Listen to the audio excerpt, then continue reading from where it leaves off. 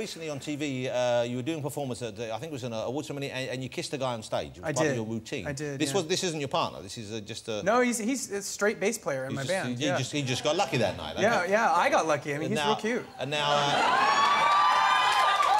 that caused a bit of a stir, I believe, didn't it? It did. Not with him, funny enough. He thought it was hilarious. He loved it. Yeah, some members of the American audience that watched the show felt that it was, you know, distasteful because they think that gay is wrong. And so I got a lot of flack for it. The network got a lot of flack for it. The network pulled me off of Good Morning America the next morning. I was supposed to perform the same song.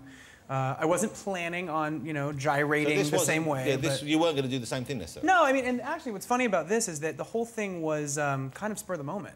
The things that people objected to. But you know what's weird carried away. You know, there's a real kind of double standard still, because that's not acceptable, apparently. This is, when you look at, that's fine. You know, because that's kind of, that's been absorbed in the culture, and now they're saying, and that was 6 years ago. But still, if it's a guy kissing a guy, they have a problem. It makes people a little uncomfortable. So I felt that it was really important not to make any apologies, because I didn't feel like I did anything wrong, and so I stood my ground. I said, look, you know, there were people saying, oh, but our children, you know, and I thought, I'm not a babysitter. Yeah. You know, I'm a singer, you know, and it was 11 o'clock at night. Yeah. And you know what? And that's part of the real world. That's the real thing that's going on there. It's just a kiss. I don't want to spoil the surprise, but I intend to, I'm going to kiss Lord Sugar at the end. Just good. Love it. Okay. That's hot. Pucker up, fuzzface. I'm coming for you. There's plenty for both of you, Gyllenhaal.